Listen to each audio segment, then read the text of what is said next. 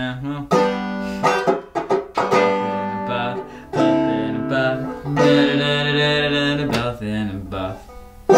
I reckon sad and melancholy aren't the same. But you just said melancholy is being sad, looking sad, acting sad. Yeah, but sad's like just the emotion, you know? Like it's like an on and off thing. It's in flux. Whereas like melancholy, like you can just be that one thing. Yeah. But now you're saying being melancholy and being depressed are the same thing. Well, no, that's coming from the guy that said chucked and lobbing are different. Hey man, they're very different. A friendly chuck and a violent lob. Chuck me that ancient Chinese vase.